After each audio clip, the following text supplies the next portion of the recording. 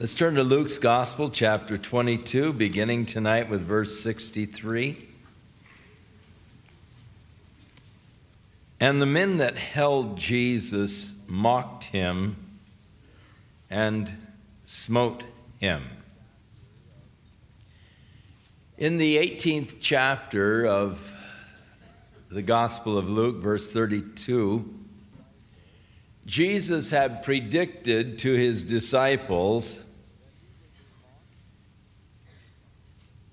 that he would be mocked, spitefully entreated, and spit upon.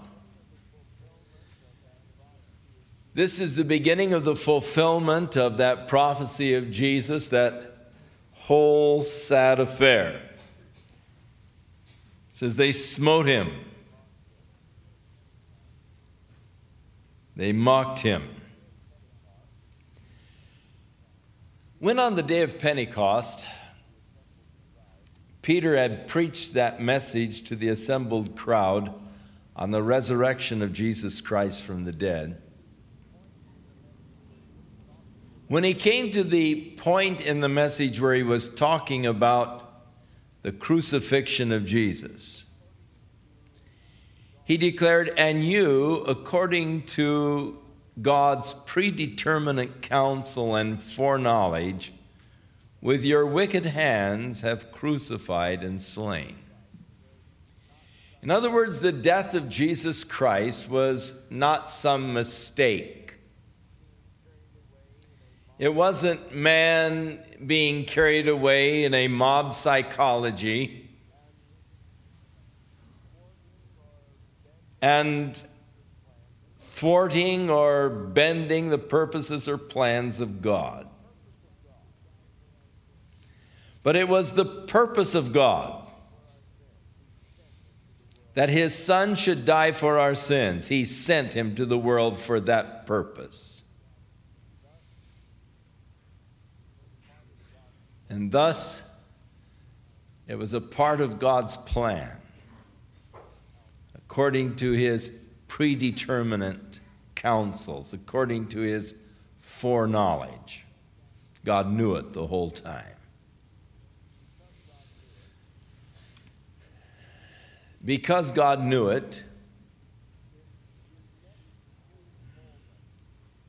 in the next few moments, the next few hours, several prophecies from the Old Testament are to be fulfilled. Scores of Old Testament prophecies are now going to be coming to pass in Jesus being despised and rejected, being mocked, being smitten, being scourged, being crucified, being placed in the tomb of a wealthy man, rising again. All of these things are the fulfillment of scores of prophecies out of the Old Testament. So all of a sudden, the whole prophetic scheme is going to start popping one after another. In Zechariah, he declared, "Smite the shepherd, and the sheep shall be scattered." And so they smote him. Psalm 69, which is a recognized what is called messianic psalm. That is a psalm that is prophesying of the Messiah.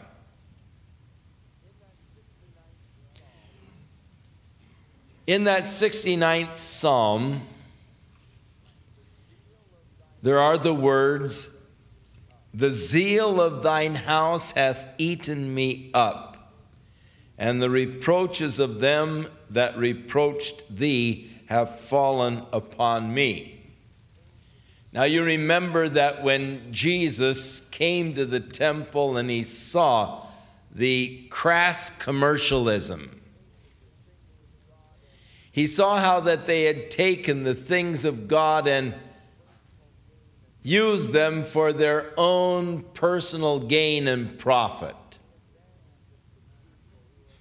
How they were taking advantage of the people who were seeking to worship God and making merchandise out of them, and he couldn't handle it.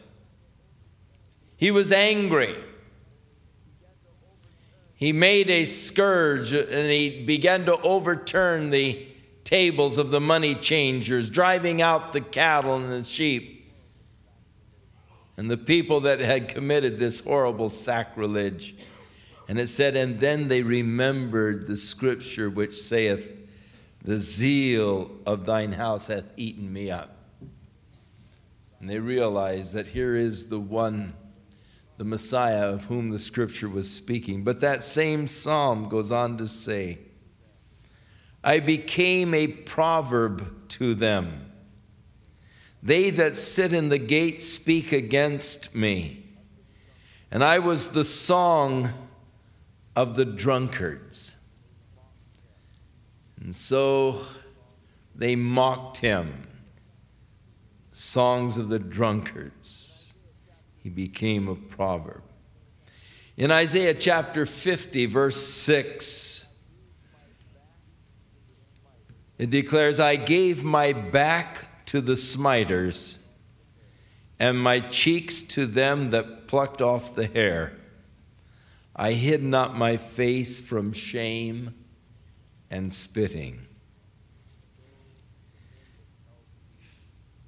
And so the men that held Jesus mocked him and smote him. Here he was being held, being mocked, being smitten. And when they had blindfolded him, they struck him on the face and asked him, saying, prophesy, who is it that smote thee?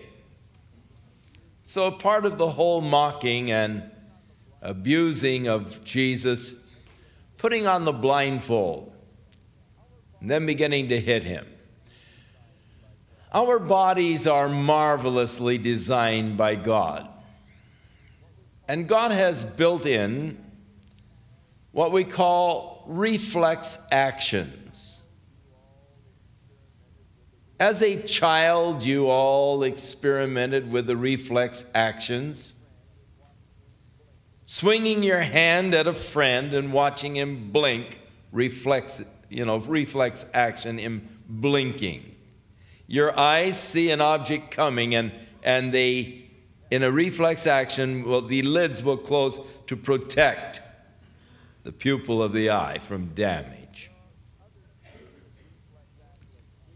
There are other types of reflex actions. We have great peripheral type of vision, some more than others. And when you see a blow coming, there is a certain reflex action that flows with the blow, so that as you see the blow coming, you instinctively, reflex action type, sort of pull back, and in the pulling back with the blow, it cushions the blow. It isn't nearly as damaging. Every quarterback knows what the phrase blindsided means. You see the quarterbacks out there, and you see them after they release the pass, and then these big, gigantic linemen take a shot at the quarterback. And you wonder, how in the world do they ever get up after taking a shot like that? But they bounce right back up, and they're ready to, throw the ball again. Because as you see the object coming, instinctively, you react and you relax and you move with it. You don't stand rigid, but you move with it to cushion the blow. And when you get injured is when the guy hits you, blindsides you, you don't see him coming. That's when you get hurt. Because you're not prepared for it. You're not moving with it. You're not taking the reflex actions necessary to cushion it. Now, in blindfolding Jesus, and then beginning to hit him. He can't see the blow coming, and thus he takes the full force of the blow.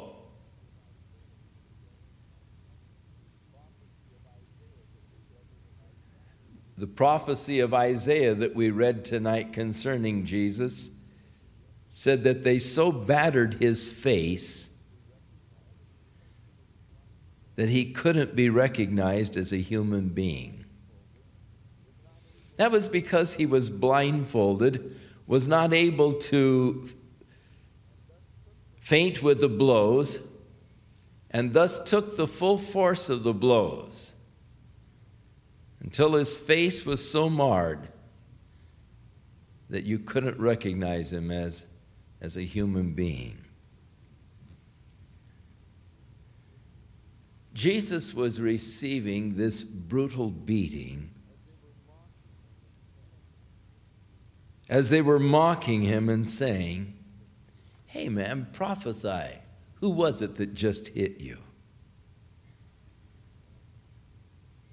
And it says, many other things blasphemously spake they against him.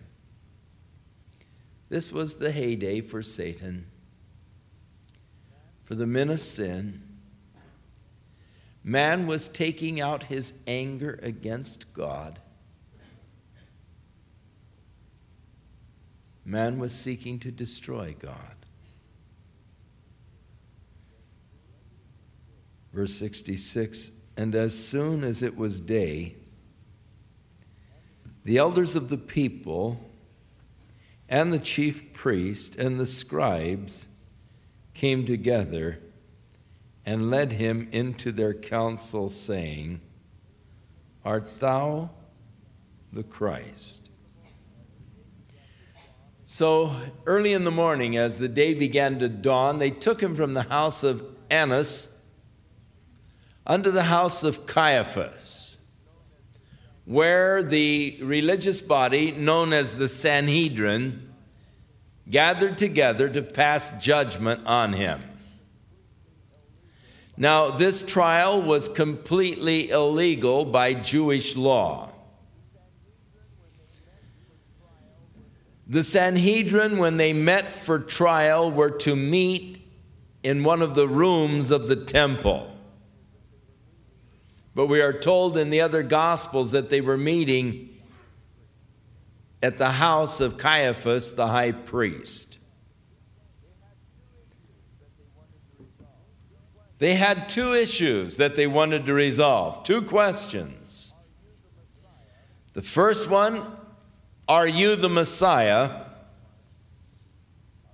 And then the second one, are you the Son of God? These were the two questions that were asked. Vital questions. To the first question, are you the Messiah? And the word Christ is the Greek word for Messiah. Jesus said, "If I tell you, you won't believe me."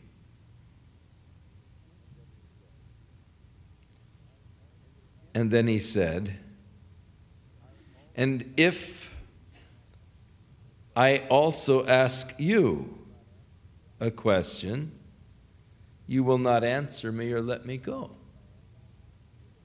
So you asked the question, but if I answered, you wouldn't believe me anyhow. And if I ask you a question for clarification, you won't answer me. When Jesus was cleansing the temple from their merchandising, they came to Jesus and they said, "By what authority do you do these things, and who gave you the authority?" Jesus said, "I'll ask you a question, and you answer my question, I'll answer yours." The baptism of John Was it of God or was it of man? And they held a quick council and they said, well, if we say it's of man, the people will get angry and stone us because they think John was a prophet. But if we say it was of God, then he's going to nail us and say, well, why didn't you believe John? So they said, we can't answer your question. And Jesus said, so I don't answer yours. He's referring back to that here. If I ask you a question, you won't answer me. He had asked them another question. He said, what do you think of the Messiah? Whose son is he? They said, well, he's the son of David. He said, how is it then that David called him Lord? Now, you'd have to know the culture, the Mideast, to understand that completely. It's a patriarch type of a society, and no father would ever call his son Lord. The father was Lord as long as he lived. He ruled. And yet David called the Messiah Lord. In Psalm 110, and Jehovah said unto my Lord, and David said he was my Lord, my Adonai. And they couldn't answer Jesus the question. So Jesus said, in response to the question, are you the Messiah? If I told you, you wouldn't believe me. And if I ask you a question, you won't answer me. But then Jesus went ahead and answered them, for he said, hereafter shall the Son of Man sit on the right hand of the power of God. Now go back to the psalm where the question of David calling the Messiah Lord. And that first verse, the whole verse is this: Jehovah said unto my Lord, sit thou at my right hand until I make thine enemies thy footstool. When Jesus said, you're not going to see me from henceforth until you see me sitting there at the right hand. Hereafter shall the Son of Man sit on the right hand of the power of God. Jesus was declaring very plainly, I am the Messiah. Sit at my right hand until I make thine enemies thy footstool. Hereafter, I'm going to be sitting at the right hand of the power of God. And so it was a very clear and plain declaration to them. The answer to their first question, are you the Messiah?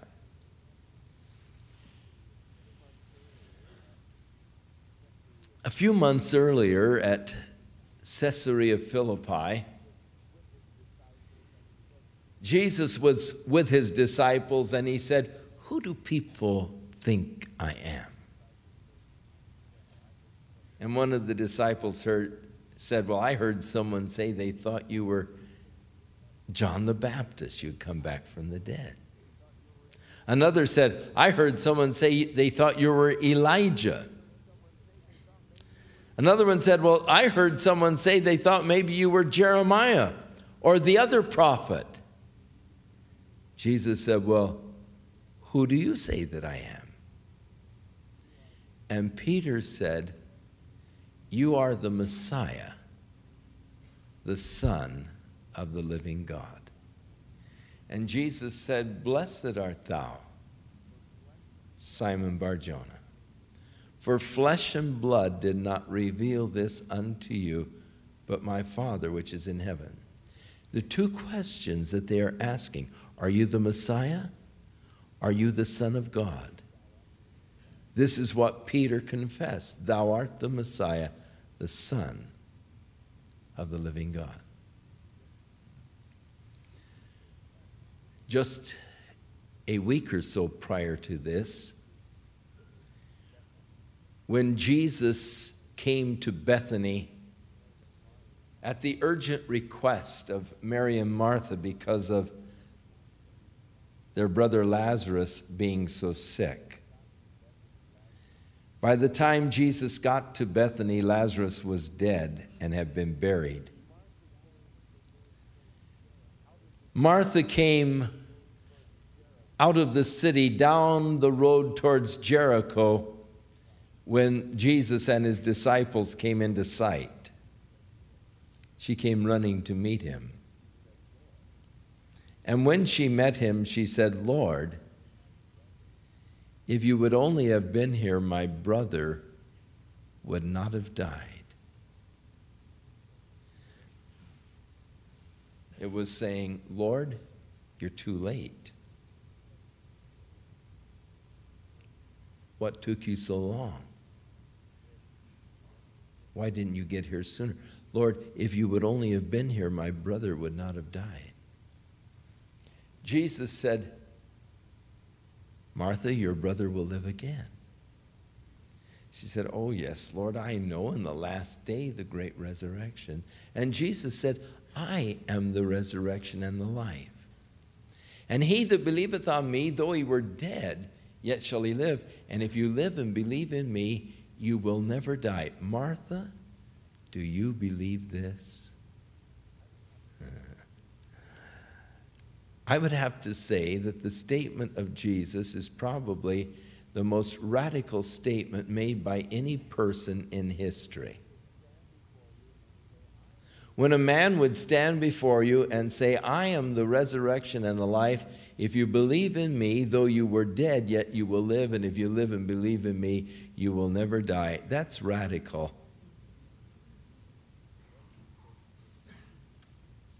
And then to say, do you believe this?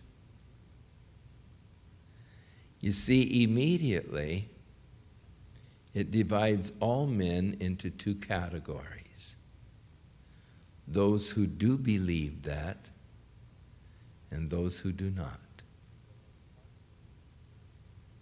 You say, well, I partly believe it. No, sorry, it doesn't work. You either believe it or you don't believe it. You see, it divides men into two categories. Those who have a hope of eternal life, those who have no hope of life after death. Martha, do you believe it? She said, I believe that you are the Messiah, the Son of God. Her confession. I believe you're the Messiah, the Son of God. Same confession of Peter.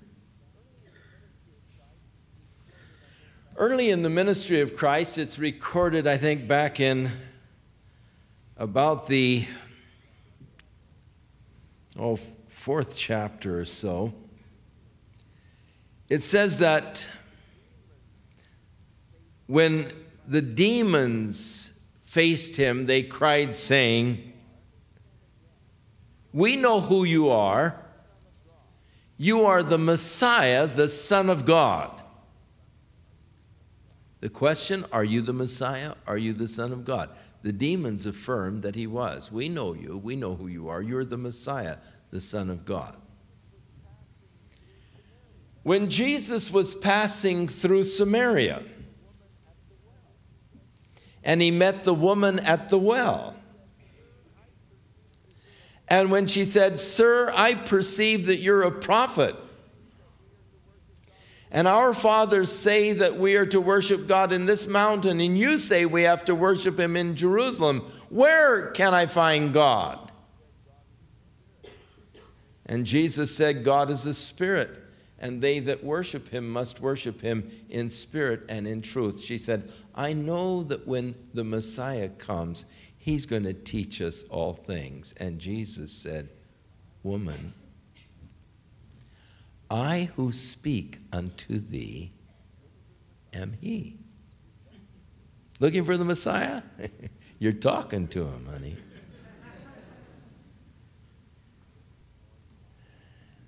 There was a man who was born blind, and Jesus came to him, and he spit on the ground and made some mud, and then he rubbed it in the guy's eyes, and he said, now go down to the pool of Siloam and wash your eyes. And the fellow made his way down to the pool of Siloam, and he washed his eyes out, and when he did, he could see. And he started broadcasting around, I can see, I can see. You know, hold up your fingers. I'll count them for you. I can see. And people knew that he was born blind. And so the Pharisees were faced with this miracle, and too many people knew about it. They couldn't hush it up, and so they decided to examine the thing out, and they thought, well, maybe he wasn't blind. And so they asked the parents, is this your son? Yes. Was he blind? Yeah, he was blind. How can he see? We don't know. They knew that already had been determined that anybody confessed that Jesus was the Messiah, they'd throw him out of the synagogue, and so they were fearful. They said, look, he's of age, ask him. So they said, were you really blind? He says, yes, I was blind. How can you see? Well, fellow put some mud in my eyes and told me to wash, and I did, and now I can see. Well, they said, we don't know this fellow, who he's from, anything about him, so you just praise God, you know. And the fellow said, hey, here's something very amazing, you know. You don't know where he's from, and yet he can open the eyes of the blind? You ever thought he might be the Messiah? They said, hey, fellow, you were born in sin. You going to instruct us? Out of the synagogue, out, you know, and they kicked him out. And when Jesus heard that the fellow had been kicked out of the synagogue, he sought for him. He looked for him. And when he found him, he said, do you believe in the Son of God? And the fellow said, who is he, Lord, that I might believe? And Jesus said, I am he. Jesus had confessed that he was the Messiah. He had confessed that he was the Son of God. Now he's on trial. And these are the two questions that are being asked. Are you the Messiah? To that he answered, next time you see me, fellas, I'll be sitting at the right hand of the power on high, the power of God on high. The fulfillment of that Psalm 110, sit at my right hand until I make thine enemies thy footstool. So when Jesus said this, they knew exactly that he had answered that question, are you the Messiah, in the affirmative. So immediately they all jumped on it. Not just one cross-examination. Now, everyone jumped into the thing, verse 70. Then they all said, are you then the Son of God? And Jesus said, you say that I am. A better translation would probably be, you said it.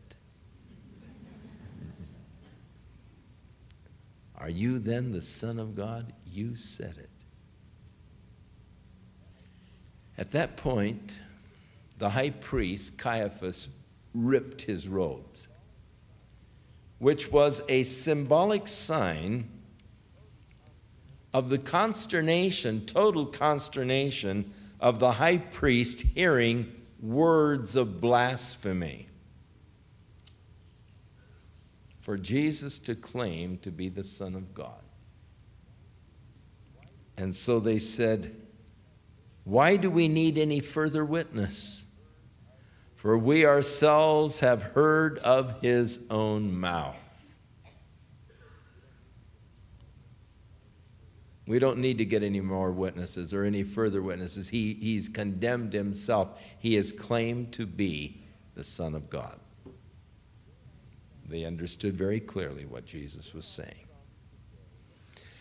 There are some today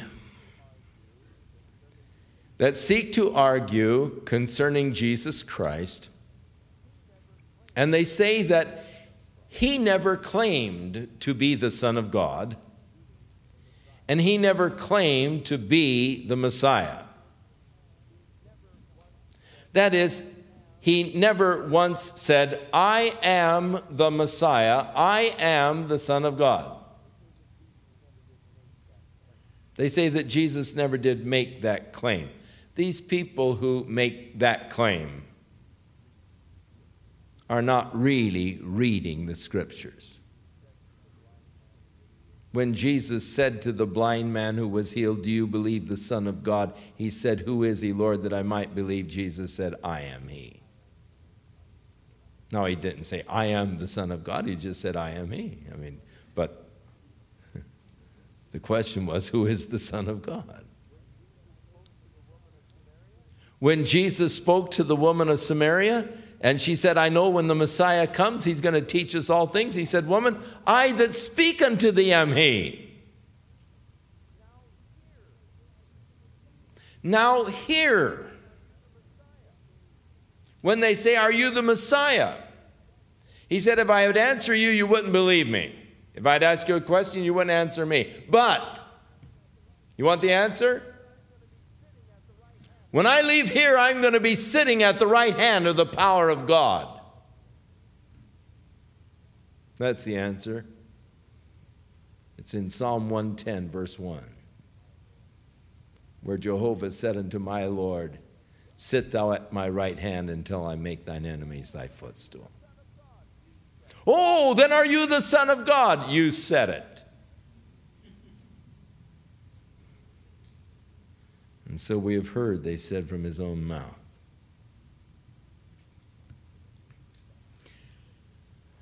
These two questions are pivotal and are important. You see, this is the issue. Is Jesus Christ the Messiah? Is Jesus Christ the Son of God? What do you believe? These are the pivotal questions upon which your eternal destiny is resting. When they asked these two questions, they were asking the most important questions of all. They had honed the thing down. They had come down, and it all comes down to this. Are you the Messiah? Are you the Son of God? And those are questions for which we tonight need to be very deeply concerned. Is he the Messiah? Is he the Son of God? With Martha, I must confess, yes, I believe that he is the Messiah, the Son of God. Many years later, John wrote his gospel. And as John wrote his gospel, Towards the end of the gospel, he said, and many other things Jesus did which we did not write about. But these things we have written, that you might believe that Jesus Christ is the Messiah, the Son of God, and by believing have life in his name. That's what it's all about. This whole record was written that you might believe that Jesus is the Messiah, the Son of God, and by believing in that, might have eternal life. And your answer to these questions determines your eternal destiny. Serious questions indeed. Shall we pray?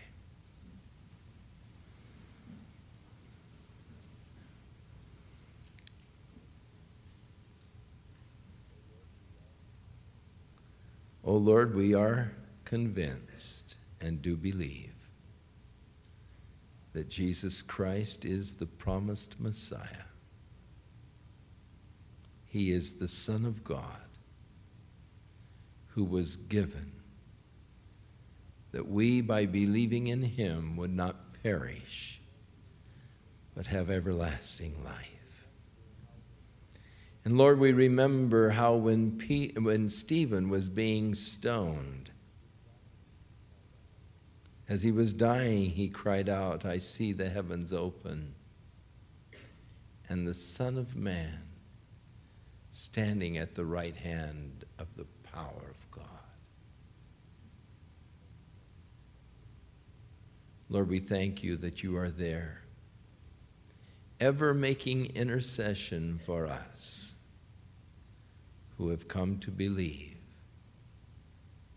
that you are the Messiah, the Son of the living God. Lord, I pray for those tonight who have had doubts, who have had questions, living in uncertainty,